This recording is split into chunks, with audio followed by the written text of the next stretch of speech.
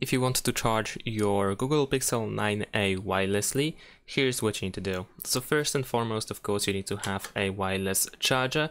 Ideally, it should have at least 7.5 watts, as this is the maximum amount of power that the Google Pixel 9a can receive while charging the battery.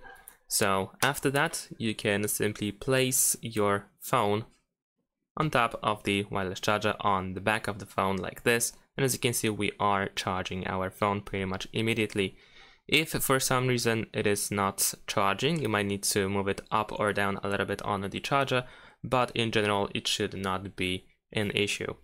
And you don't have to turn on or turn off anything in any kind of settings. The wireless charging just works. You just place the phone down on the charger, and that's all.